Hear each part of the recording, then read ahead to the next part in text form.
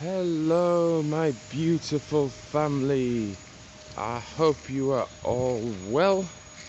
And just let me pray over this. Dear loving Heavenly Father, I just pray over this video that it will be a blessed video.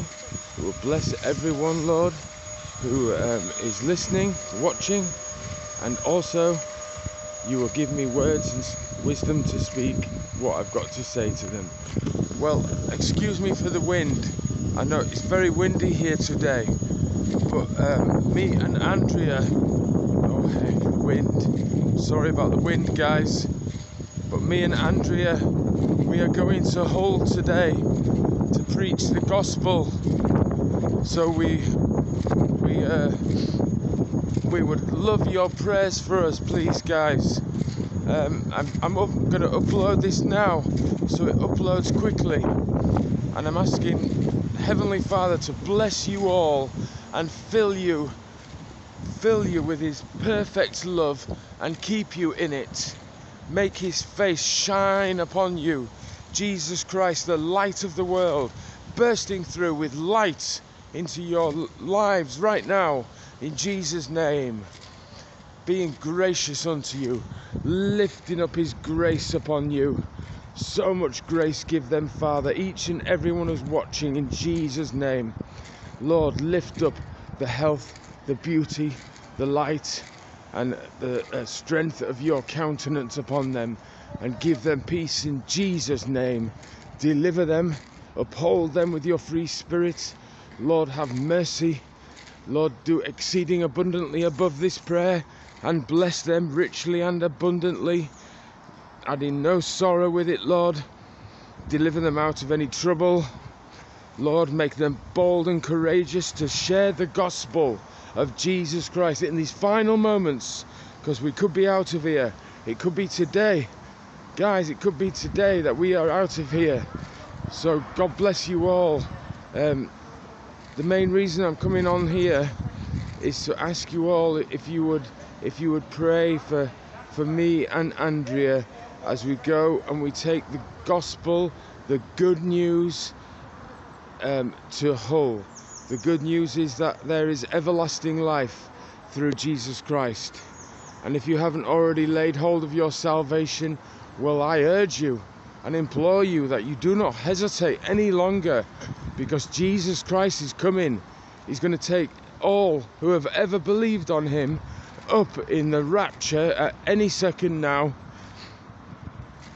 and then this world is going to be turned upside down. So if you don't know Jesus Christ yet, then I urge you to get to know him by believing first the gospel of Jesus Christ, because we have all sinned. The Bible says the wages of sin is death, but the free gift of God is everlasting, eternal life through Jesus Christ our Lord. There is salvation in no other name, only Jesus Christ. So windy, it's getting on my nerves. Hold on a minute. So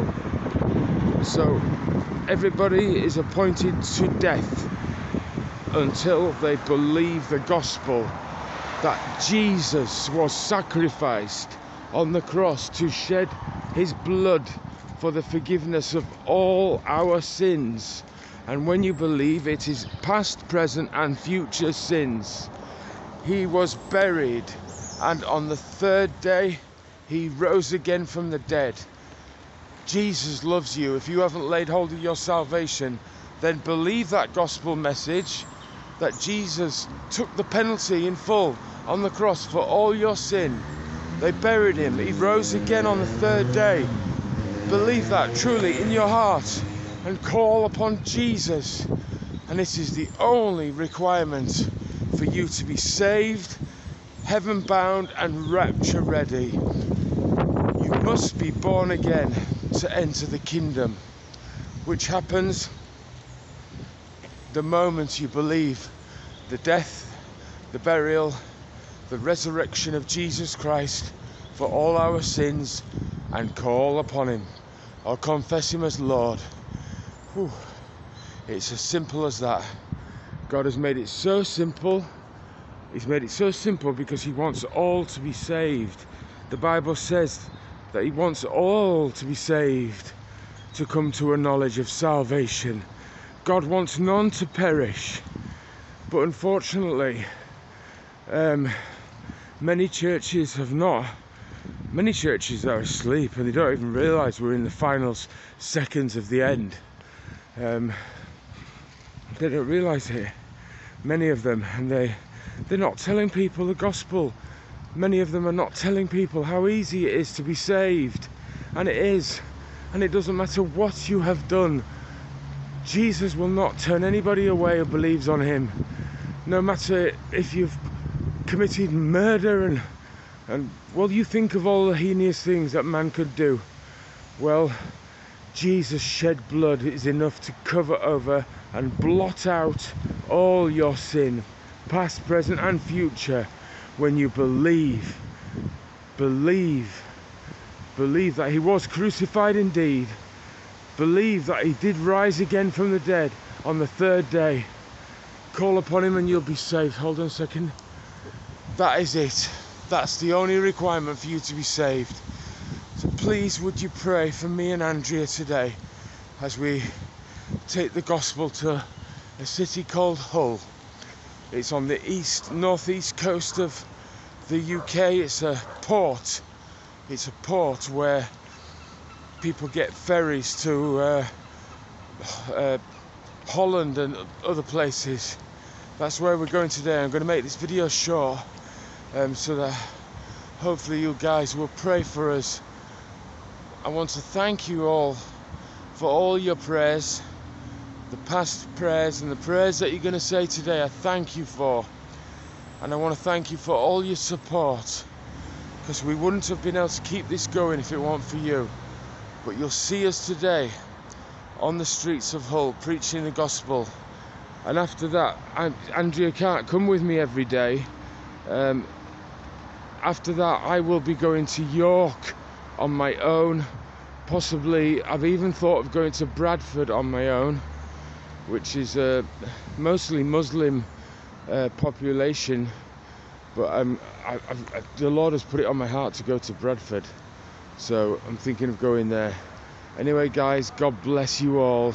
Jesus loves you. He's coming any moment now, and the Lord shall descend from heaven with a shout and the voice of the archangel and the trumpet of God, and all who ever believed on Jesus will be taken up in the clouds to meet the Lord Jesus in the air, and so shall we ever be with the Lord Jesus. Then this world is going to be turned upside down. Then the Antichrist is going to come, and he'll find you no matter where you are, and he'll cause everyone to receive his mark in their right hands. Everyone who takes the mark of the beast shall be cast into the lake of fire. And I want to make this clear: the viper bite is not the mark of the beast. For starters, the mark of the beast happens in the tribulation, and we're not even in the tribulation yet, and we don't have a beast yet. I know born again Christians that have had it, and they're full of the Holy Spirit and full of the love of God, and there's people going around and saying, you know, that it's the mark of the beast. So basically what they're saying is, you're going to be cast into the lake of fire if you've taken that viper. Well, it's not true. If you're somebody who's taken the viper, well, first of all, repent from it. Say, sorry, Lord, do not take any more, and trust in the Lord. Trust in the Lord like never before, people. We need him so badly. So that's what I wanted to say. That viper bite is not the mark. We haven't got a beast yet, and those who take the mark of the beast will know specifically that it's his mark. They will know that it's his mark, the mark of the beast. They will know that is his mark. So there, that's it. I'm going to get off because I want this to upload, and hopefully you get it. God bless you guys. I love you. Bye.